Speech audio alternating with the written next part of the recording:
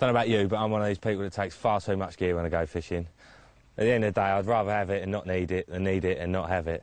I don't know how I used to manage without a Barrow in the old days. I used to walk up to Snake Pit, which was a good mile or so, with 2 nights' worth of gear on my back. I just thought a Barrow was a Barrow. It done the job for me.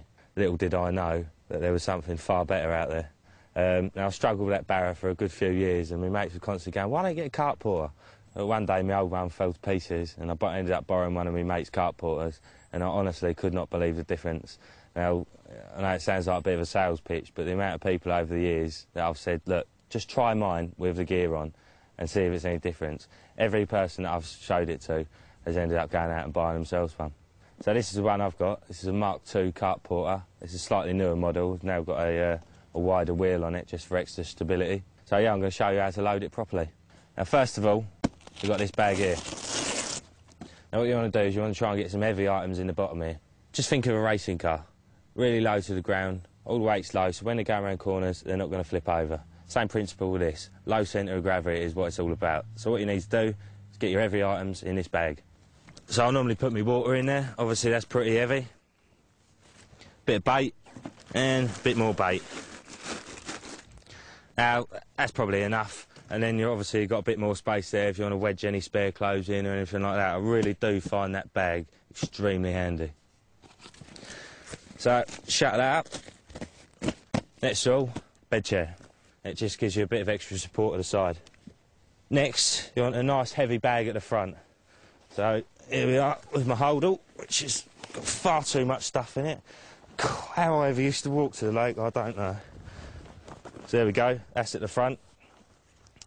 Next up, whatever you like really. I've got a couple of buckets of bait here just to show that it is capable of carrying a lot of weight. And obviously you might have your food bag, and I've just bought the sort of standard stuff that I'd take on a 24-hour session.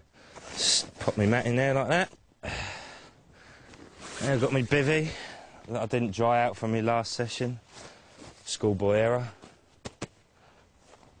Last but not least, my old rod holder. Now it's time to show you how easy it is to use. Now, one of the special features about the carp porters is the fact that the wheel's centred, and once you've loaded it properly, as I said, with all the weight at the front, it just balances itself out like a dream, really. There's no effort to it whatsoever.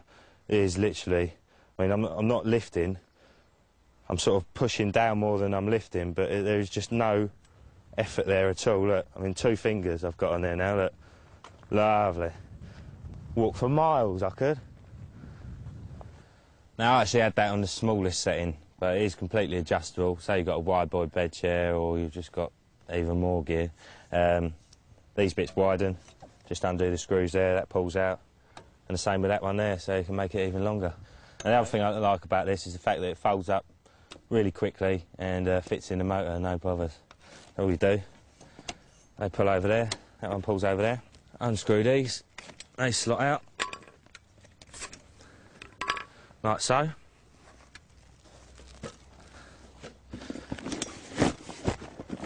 Bag just folds up under itself.